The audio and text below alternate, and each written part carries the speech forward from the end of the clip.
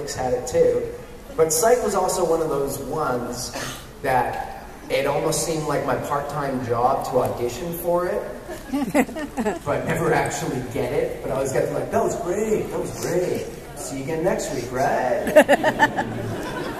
And then so I spent 2012 immigrating down here to the United States, which meant I couldn't leave here, and I also couldn't work for most of the year. So I was just sort of like, can you please just do anything? And then I finally got my sort of travel work permit, went back to Vancouver to go deal with some stuff there, like some businessy things and more like immigration-y stuff, and managed on the second to last day I was there, get an audition for Psych again. I was like, oh, okay, this is fun. I'm truly back home. Gonna go audition and probably not get it. And then it ended up being the first job I got after I got my ability to work in the United States, and of course it's back up in Canada. But no, that was like, it was a really great set to be on for me. One reason, the camera crew was the same guys who did, I don't know if any of you saw it, but I did one of those sci-fi disaster movies called End of the World. And the Psych camera crew ended up replacing the first guys who were on camera on the first day. And we like kind of really clicked, and we figured out how to work with each other really easily. So that was nice, number one. Number two, the Psych cast are just really cool people. James and, oh man, I'm just forgetting names. Dulé, yeah. James and Dulé are like constantly bantering off each other, even off camera. They're sort of like, they're kind of those characters in real life a little bit. But also, the attention to detail, like James, I don't know if a lot of you know this, James Roday writes a whole bunch of the episodes, directs a bunch of them, is producer and stars in them, like, in almost every scene. So he's sort of like, just living Psych, and I think that's kind of a really cool thing to see how successful the show's been and how long it's been going on. I mean, I think it's really cool when an actor can get really involved in what he's doing rather than just sort of sit back and be like, all right, I got a paycheck, this is great, I don't really care about the show anymore, but he actually like really gets in there. We changed a bunch of the dialogue on the day when we were filming just to make it funnier or like quicker or anything, which is how I love to work. And also, Kirsten Nelson and Tim are like great people. I didn't really have scenes with them, but we, just hit it off really well. I keep on seeing her in random places. Like I was at a Peter Gabriel concert randomly because my friend had tickets randomly and was like, you want to come? I was like, okay, all right. And then she was sitting right by us. Dave Foley turned out to be behind us. And so okay, I don't know what's going on anymore. Yeah, that was Psych. Psych was super fun. Yes? So I know a lot of people probably identify you with the character Fargo. Who would you say is like the character you played is like the exact opposite of Fargo? Fargo's the way that you're going to play. The exact opposite of Fargo? Well, the very first role I did that I was actually paid for that had a name was a character named William Collette on a Canadian show called Da Vinci's Inquest, which, it played, it played in syndication. For those who don't know, it's a detective show basically about this guy, Da Vinci, who's a coroner of Vancouver. It's based off of a real guy who later became the mayor of Vancouver. It's sort of ripped from the headlines, stories, and my character, slightly different than Fargo, was a baby raping killer. I didn't really know how to sugarcoat that one at all. You know? So yeah, that's probably about as far from Fargo as you can get, I would say.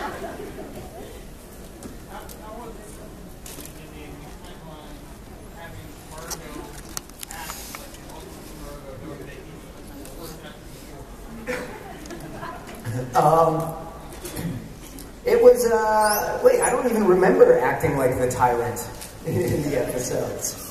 What was the question? What was the question?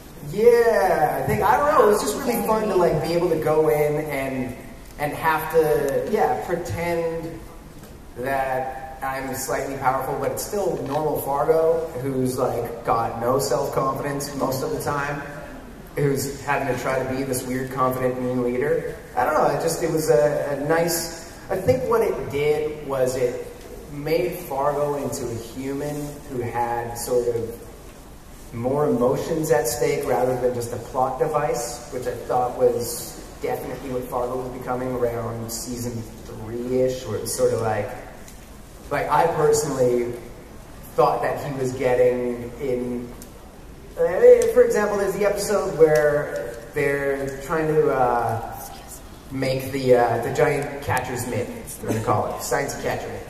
And they just need this one piece to go in, otherwise it's going to blow up and the entire town is going to be destroyed and probably everyone's going to be dead. Now, for some reason in this episode, and this is where I was like, please don't make me do this. Like, now you're just turning me into not a super villain, just a super stupid villain. Where I had like the item that they needed to put in it was Fargo's, and he didn't want to give it away because it was his. And it's like, so at what point do you just become completely criminally negligent? When at stake is your like $50 trinkety thingamadog, or the lives of thousands of people, potentially tens of thousands of people if this thing blows up and creates a nuclear type explosion. So that was the thing where Fargo started getting into that territory, or it just got into way too much like, I wonder what happens if I push this button. Oops! And you know, Fargo! Whoa! I mean, my biggest fear was Fargo becoming Far Far Binks, basically. And it was definitely veering into that territory, so doing the time switch up and everything got it back into a more grounded human being. And then with the addition of Holly, Felicia Day's character, and all of that loss and everything, there was a lot more just humanity in him afterwards and after the switch. Yes. Favorite author? Oh man. I mean, my wife is the reader of the two of us. She can just devour books, and then she kind of tells me what to read, and hopefully I get through them. I mean, I couldn't say I have a specific favorite one that I can think of right now. And I know it's a really easy answer to say, but the last series of books I read all the way through, almost to the point of I read them too fast and need to reread them because I realized I think I skimmed over too much stuff because I was like, when's the next chapter? Was Game of Thrones. I mean, I started reading, I think the first book near the end of season 4 of Eureka. And when we got off, or when we were finished filming, I basically didn't leave my couch and pile of blankets that I had, and sort of sat there. Oh, I think I had an e-reader. I was going to pretend I was leafing through, but no. It's the digital age. I was pressing a button. But yeah, that was the last set that I fully read through that I really enjoyed.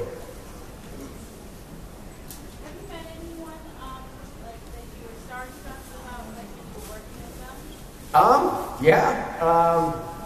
Well, the first one was probably Joe Morton on Eureka.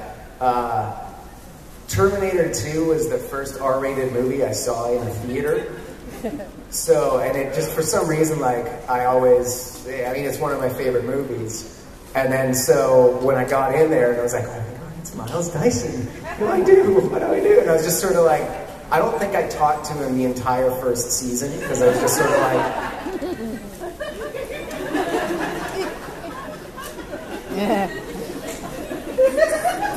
I think I just basically did that, and then finally, I was like, wait, what am I doing? I work with this guy. Like, I'm just now being that really weird guy. Like, you know, I think like a couple times we were just sitting at Crafty and I was just watching him eat. Crafty is like our snack table. And I think I was just like piling up a cracker with some cheese, and probably because I was just watching him, I was probably really piling it with a lot of cheese.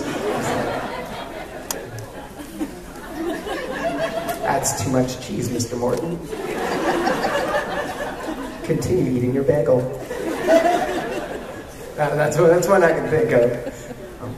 Well, one of my favorites is Christmas animated. Yeah, that was so different to do than any of the other episodes. Mostly because it was animated. But what we did with that one, which I don't know if they even do this in normal animated shows, was they had a room set up about like this, and then they had cameras for each one of us all around, and then a little, like a podium type thing by it with our lines. But they recorded just like our faces and our mannerisms while we were saying while we were doing all of the lines, and we were doing it all together like it was, you know, a live read-through of it or something like that.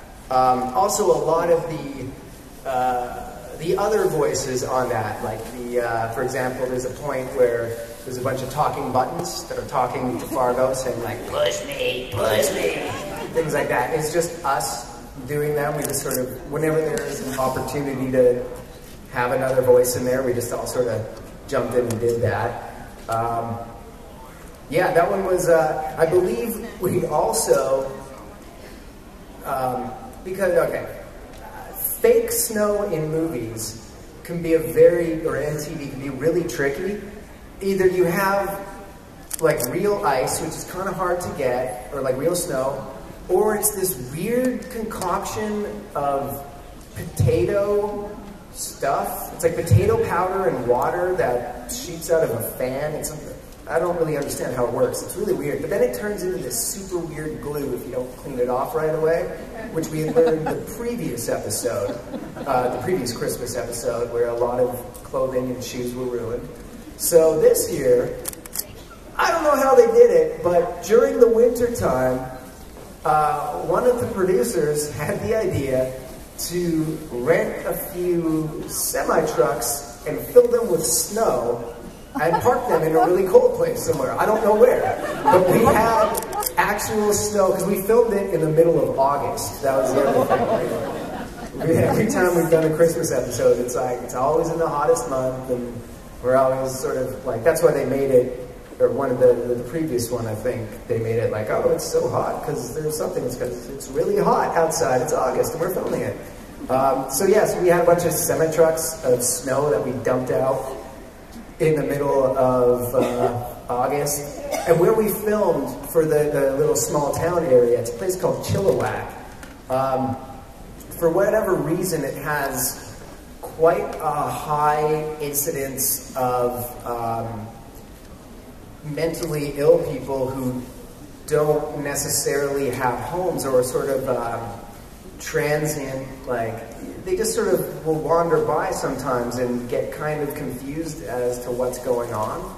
So this time, it was the middle of August and there was a bunch of snow, and I mean, I'm honestly not making fun of people or anything, but it was at certain points really strange to see people come by and go like, it's snowing, hallelujah! And while we were doing takes, people would be yelling this in the background, and you're like, I don't know what's going on.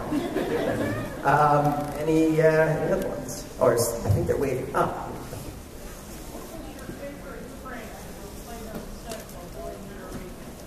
You know what? We didn't really have time to do pranks. We get asked that a lot. It seems like we would be pranking each other, but I think the biggest prank-like situation was actually just me and Colin being really stupid. We decided it was a really good idea to have a flashlight war. I'll explain to you this brilliant idea from these two men of science in a moment. So we had these flashlights that were about this big, but but they were really powerful. And you had you could click them on with the button on the back. And then our brilliant idea was to go, this is me, you guys are Colin. Hey Colin, click right in the eyeball. And then he would be like, oh! And Neil, what? Click. And I'd be like, oh, you got me. Oh, that's really bright. Like, yeah, it is. Click. Oh! And we did that for about a day and a half. And then we're sort of like, you know, whenever I blink, it's orange inside, and when I open up my eyes, everything looks purple. I don't think what we're doing is a good idea. And Colin was like, I agree. I don't think I can see as well in the night as I used to. I used to see very well in the night, and it's only been a day. You know what, Neil? I think we should have a truce. Yeah, okay, truce. And then Colin would go, I'm really glad we're, ha! And then it would continue again for a little bit. But we finally did stop that, and I'm quite sure, I mean, I was already blind before, but I'm pretty sure that didn't really help me. Yes. That was a funny one, because usually characters that I play don't often have romances, or they're really awkward most of the time. And then I found myself, at this point, to be playing, basically doing 2 romances, because I had Fargo and Holly, and then, of course, Andy and Sarah, which was the funnest. It was super fun, because I just sort of, the way I do Sarah stuff is I would go in, when we were doing ADR, which is automatic dialogue replacement, so if there's a weird sound on a take, you just re-record the line. But so I'd go in for that, and then I'd just do all my Sarah stuff at the same time, where I would just say the lines 3 times, give them the choice of what one they want to use, and then do it. And then I'd almost forget that there was this whole arc with Andy and Sarah going in, so I get to see the whole thing as I was going in and be like, oh, that's so sweet. And kind of weird, because Kevin's my buddy, and I've known him for a long time. I know his wife and his several kids. You know, I don't know. It was really neat and fun, though. I thought it was really sweet. Okay, 5 minutes left. Yes? Okay, so there was an episode where Jack jumped into a whole bunch of people. Can you do your Jack? Ooh. I will explain how we did that before, and then I'll try to do something. Okay. What me and Colin did for that one was we actually just took the script and did the scene as ourselves, and then, I mean, get it backwards in my brain trying to figure it out, but when Sheriff Carter's body has Fargo inside it, that was a weird phrase.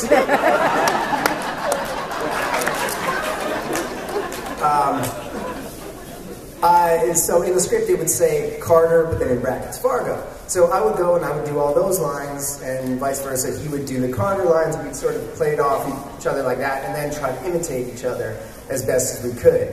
The only line I really remember, and I know they got a really good take for it, but something along the lines of, does this look like my face? Yeah. No, this is not my face at all! Something like that. I can't really do it so much now. But that is my favorite, one of my favorite compliments I ever got. Sideways, I guess, because it wasn't directed at me. One of the executives went up to Colin and said, like, oh, you know what one of my favorite lines was? The "this is not my face at all" line. That was great. And Colin was like,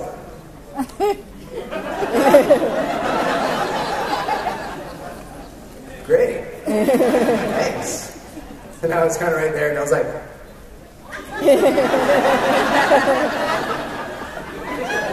but yeah, so sorry I couldn't have done it for you better this time. Any other? Yes. What is on my DVR right now? Well, I've got a whole mess of True Blood waiting to be watched.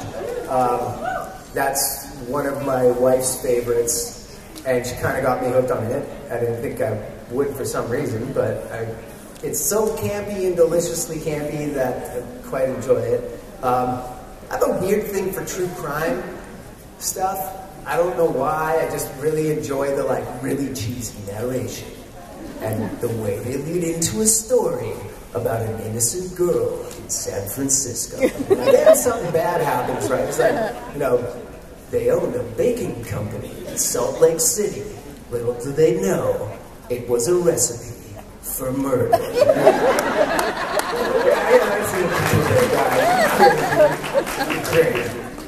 Yeah, so a lot of that. I'm trying to think of what the newer shows that are on. I just started watching Orange is the New Black, which I find amazing.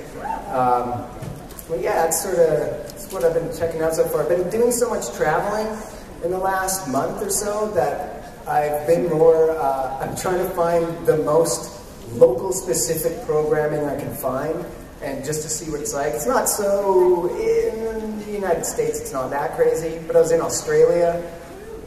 Some of it was really weird. I ended up watching like their version of fitness commercials and things like that, and they're just sort of, I don't know, there's something a little bit more, everything on that continent is trying to kill you. This is why you need this fitness program to work for you, sort of thing. It's kind of neat. Okay, well, it is now time for me to go. This is the end. Thank you so much.